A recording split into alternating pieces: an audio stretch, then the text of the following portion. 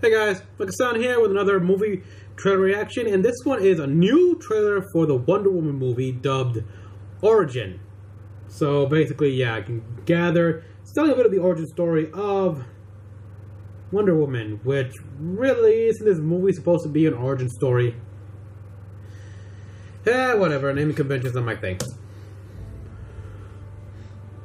The gods gave us many gifts. One day you'll know them all. This is where we keep them. Many gifts and many curses. It's beautiful. Who would wield it? Only the fiercest among us even could. And that is not you, Diana.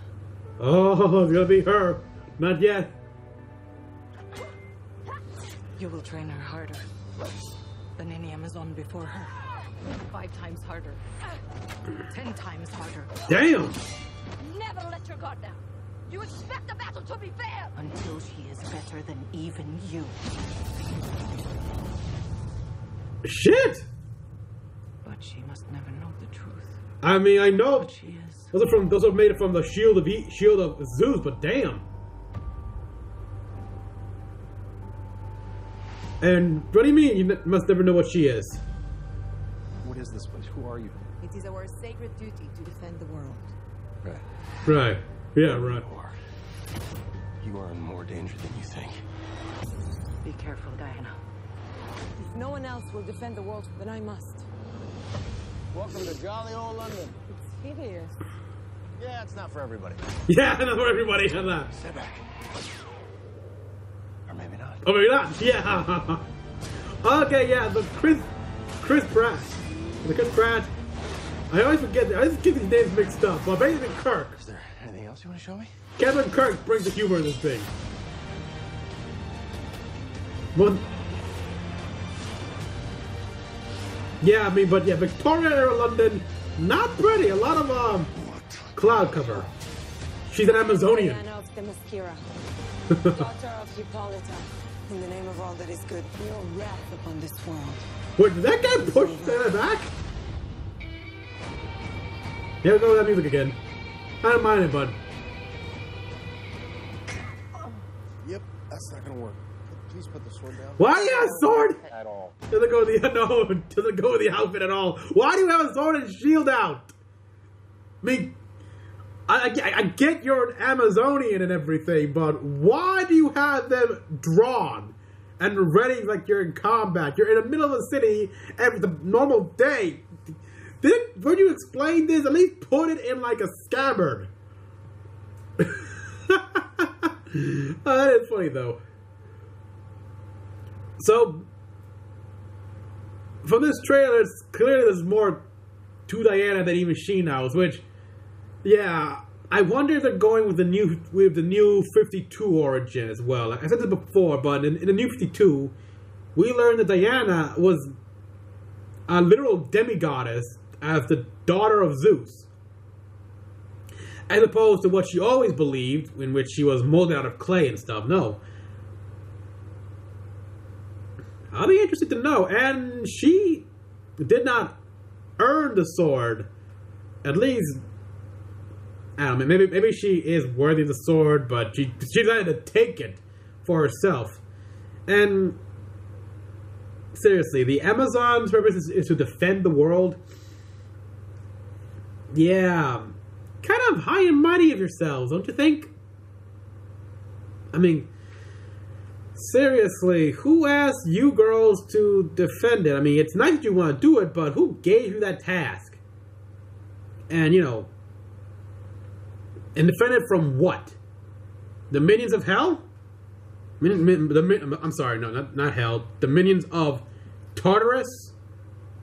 Or something like that? I don't know. I think the only thing that the world needs defending is from itself. Then again, if they defend the world, doesn't exactly mean defend humanity. It could be a case of like Gamera here, where he's the protector of the Earth, and that doesn't mean humans. It just means the planet and everything. I'm thinking too deep into this thing. But again, it was very nice to see, like, we saw a little young Diana, and we saw kind of like how they treated her as her mother wanted to push her to be better than all the other Amazonians. As though they were extra hard on her training, extra tough, and like, "Ah!" I mean, God, that was pretty awesome. Again, I know that those things were made from Aegis, Zeus's shield, but damn, she clearly didn't know that because the look she gave is like, it's like, okay, new power unlocked. And seriously though, why are they letting her walk around with a sword and shield in the middle of the day in like a civilized area in London? I did like her reaction, like, it's horrible. And yeah, Victoria era London, not that pretty. Smog choke. And Chris Pratt just had a witty comeback. Well, he just had a witty comeback. Like, great comic timing here. Like, well, it's not for everybody. Well, it's not for everybody. Yeah?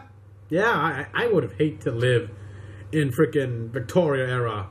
I mean, I got a little look at that, what it was like from the History Channel and, of course, from Assassin's Creed Syndicate. But here, my God, it looked extra smog-choked.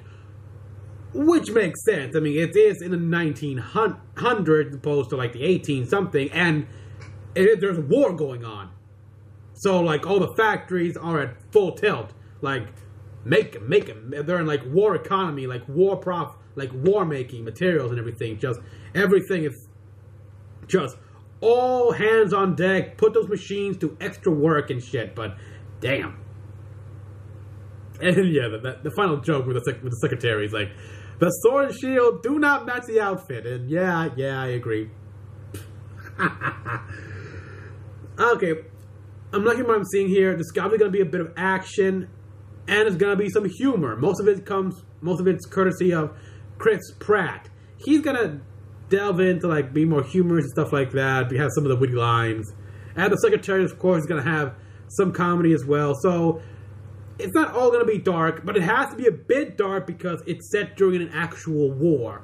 World War I, trench warfare, toxic gas, and so in this regard, the darkness is justified and understandable.